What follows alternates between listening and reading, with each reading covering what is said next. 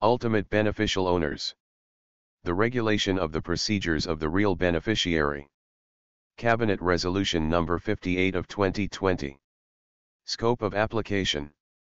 The provisions of this resolution shall apply to the registrar and legal persons such as individual, company and entity, who are licensed or registered in the state, including the commercial free zones. This resolution excludes companies that are wholly owned by the federal or local government or any other companies wholly owned by such companies, and the financial free zones such as ADGM and DIFC. Why it is implemented? To regulate minimum obligation of corporate entities in the mainland and non-financial free zones. By requiring 1. Disclosure at incorporation or at registration. And 2. Maintenance thereafter of register of real beneficiary and register of partner or shareholder. Who are real beneficiaries? For the purposes of the application of this resolution provisions, the legal person's real beneficiary shall be 1. Whoever owns or finally controls the legal person, through direct or indirect shares or equity of the legal person's capital at 25% or more, or has the right to vote therein at 25% or more, including retaining that ownership through a chain of ownership or control, or through control through any other means, such as the right to appoint or dismiss the majority of its directors. 2.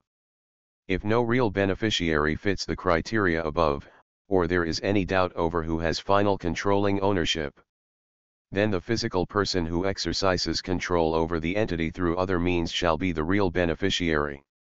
3. If no physical person is determined, the real beneficiary shall be the physical person who holds the position of the person in charge of senior management. 4. If more than one person participates in owning or controlling a share of the legal person's capital, all of them shall be treated as owners and controllers of such share. Real beneficiary register or partners or shareholders register. The legal person or board nominal member shall maintain the details of real beneficiary, partners, and shareholders in the real beneficiary register or partners or shareholders register he creates, and shall also update this register and include any change occurring thereto within 15 days from the date of said change, being aware thereof. Maintenance of partners or shareholders register. The details to be maintained in this register are 1. Number and class of shares held by each partner or shareholder. 2. Date on which shareholder's capacity was acquired. 3. ID, passport, nationality, address, place of birth, etc. 4. Information on board of nominee members who act on nominees on behalf of shareholders and partners. Information availability to the registrar. The legal person or board nominal member shall provide the information of the real beneficiary register or the partners or shareholders register within 60 days from the date of the publication of this resolution is published, which is October 27, 2020, or at the time of incorporation or registration of a new entity. General points. 1. Company has to designate a point of contact whom the registrar may contact in relation to any disclosure. 2. Every entity must take reasonable measures to preserve its records from damage, loss, or destruction.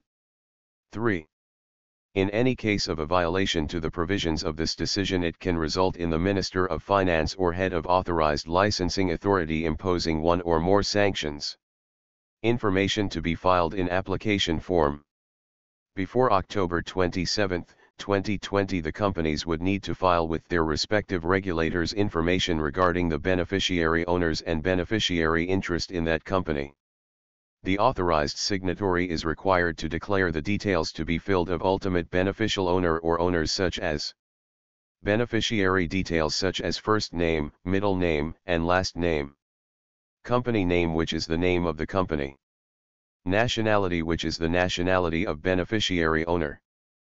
Passport number, which is the passport number of beneficiary owners. Detailed residential address, which is the address of beneficiary owners. Percentage shares in company, which will be percentage of holding by beneficiary owner in respective company. Required supporting documents, for offshore jurisdictions.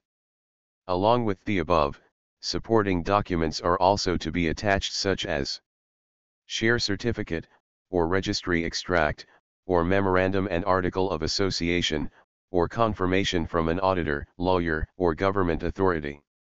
Need assistance or advice? Please contact RBS at 050-175-5867 or 054-569-2022 or 056-500-2963. Mail us at rbs@rbsaccounting.com or contact@rbsaccounting.com. Visit us at www.rbsaccounting.com. Thank you for watching.